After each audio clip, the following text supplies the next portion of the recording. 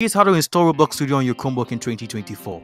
Now go ahead and click the link down in the description to get to my website. Once you're on my website, go ahead. Don't forget to smash the like, subscribe and bell button and comment down the game you're trying to play with. Go ahead and type in cat space and then bring a / and type in etc, another / and type in Debian and bring an underscore and type in version and hit enter. Now you want to ensure that your Debian version is at least 10 and above to prevent the amount of errors that could happen when installing Roblox Studio on your Chromebook. Now you want to go ahead and type in sudo space apt and another space and then type in update and hit enter.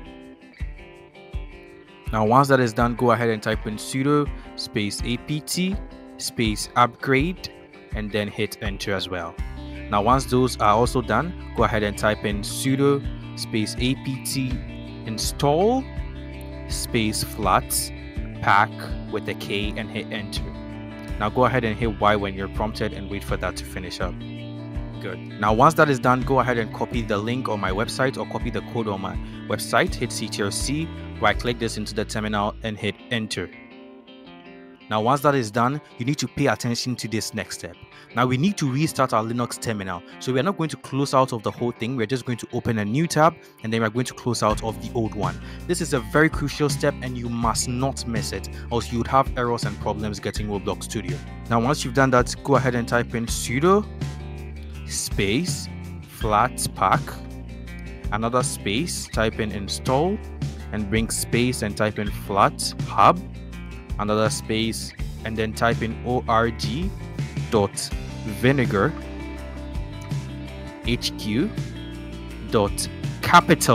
capital V, but the rest is vinegar in small letters, capital V here. Pay attention to that and hit enter. Now if it asks you y/n, just hit Y and then hit enter again, and then go ahead and hit Y and hit enter again, and then it'll ask you y/n 3 times or twice. Go ahead and hit Y and hit enter for all of them and wait for it to finish installing. Good. Now once that is done, go back to the terminal and type in flatpak space run, another space, type org.vinegar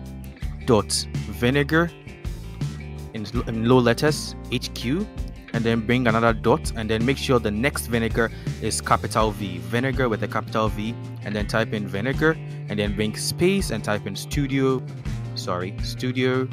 and then space run and hit enter. Now all we have to do is wait for Roblox Studio to start installing in the middle of our screen, as you can see here. Now it's going to do all the installation for us pretty quick and then I'll get to the next part. Good.